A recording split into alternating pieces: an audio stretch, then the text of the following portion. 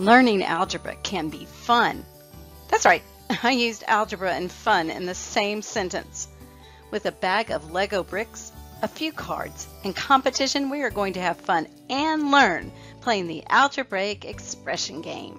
What if someone said to you, represent and solve multi-step problems involving the 4 operations with whole numbers using equations with the letters standing for the unknown quantity? I bet some of you didn't even finish listening to the entire statement. It's actually a 5th grade math standard. I've studied the standards, so I know what it means, but I also know how the brain learns. Concrete to pictorial to abstract, even when it's algebra or pre-algebra. That's why the game we're going to play with Legos in this video is ideal for middle school students or students who would benefit from experiencing algebra in a concrete, hands-on way. These are middle school students. What's going to engage them and make them want to play and learn? Yes, it's competition. So adults or older siblings, get ready to play too. Before we begin to play hands-on expressions, there are a few terms I'd like us to review. All these resources are contained at glennatabor.com in the packet for resources for math games with Legos. The first is variable. Variable is a symbol for a number we don't know yet. There's a variable.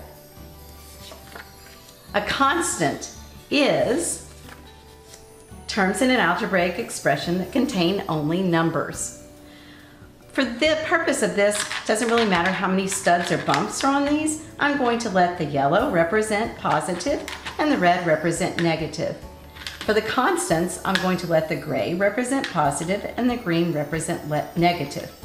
If you don't have these colors, no worries. You can use a color that you do have. You can use washcloth, towel, piece of paper, cardboard. I use felt mats because they're easy to store with the game, but you can use anything that will help set up that person's area. You'll also need some algebraic expression cards. You can make these up or use the ones from glennatabor.com. The goal is to be the first player to represent the algebraic expression on the card using the concrete manipulatives called Legos. And remember the outcome? After playing this game, the learners in your home will move ahead because their brains will understand algebra in a concrete way because they will forever remember using Legos for something that's typically abstract. Let's try the first one. 5 times an amount plus 2.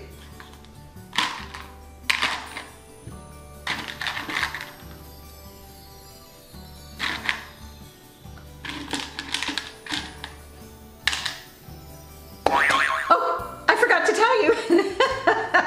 When I'm playing with middle schoolers, I add fun to the game. I use answer buzzers. So all players will put their hands on their shoulders, then the leader will turn over the top card and the players will race to see who is first to concretely represent the expression that has been turned over, and then they can tap the buzzer. That was fun. Let's try another one.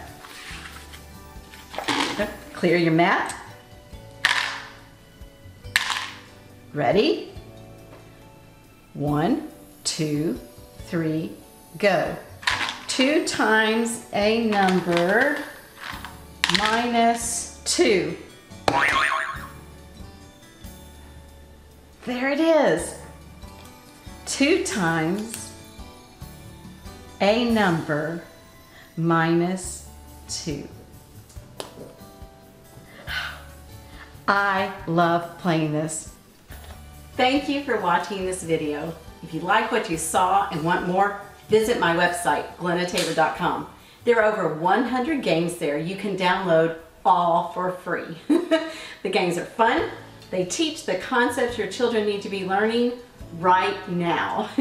If you have any questions or you'd like to see games for other concepts, please let me know in the comments section below.